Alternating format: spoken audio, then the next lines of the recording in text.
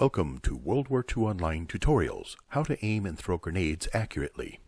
Now you can practice this offline easier by going to the offline mode through your Cornered Rat software.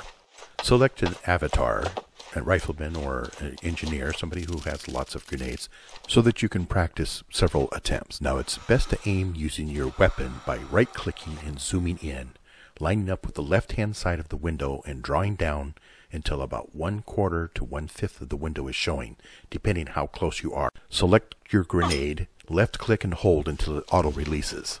The reason that you aim to the left of your object is the fact that the grenade comes off of your right shoulder as you release. So if in this case here, I have to aim even more to the left of the target since it is to my left, and I have to have more of the window showing in my sight picture since it's further away. Now the Axis players with their stick grenades have a very similar issue, except that the stick grenade has a slightly flatter trajectory than a pineapple grenade.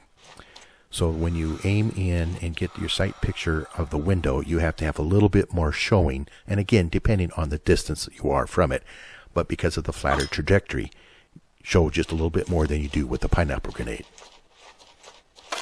And here, because I'm quite a ways away, you can see that I have not only the entire window, that I'm actually just aiming at the floor where the feet would be of the person inside the window, so that when it lobs, it drops right in.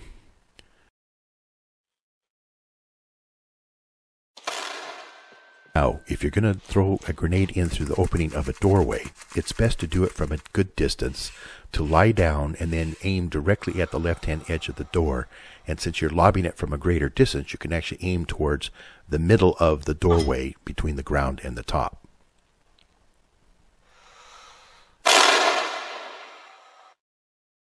Now in offline mode, you have not only the rifle range, but lots of different objects around the rifle range, including armor off to the side out over there, and then this building here which you can practice.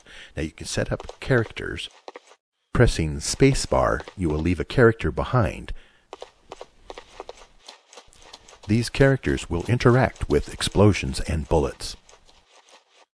Here, I decided to throw a grenade in through the window.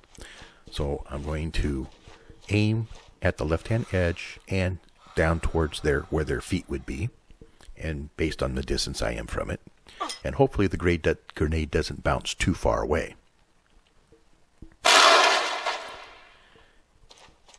And you can see that it landed in a spot that it was able to take out all the characters that were inside the building. Now there are also some open air bunkers which you can set some characters up in and practice either shooting and or lobbing grenades at.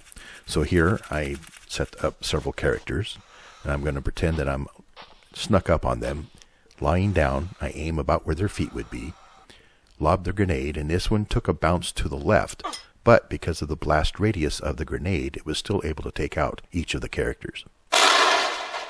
Speaking of blast radius, satchel charges, which many of the infantry do carry, have a rather large blast radius. So I've set up several characters by pressing spacebar, and to show what the blast radius can do with a satchel charge.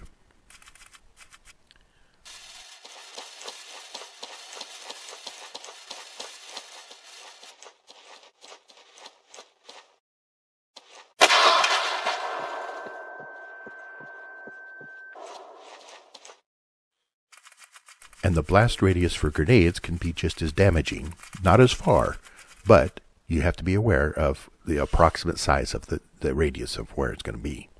So here, taking in account for the fact that the pineapple grenade is going to roll a little bit of a distance once it lands.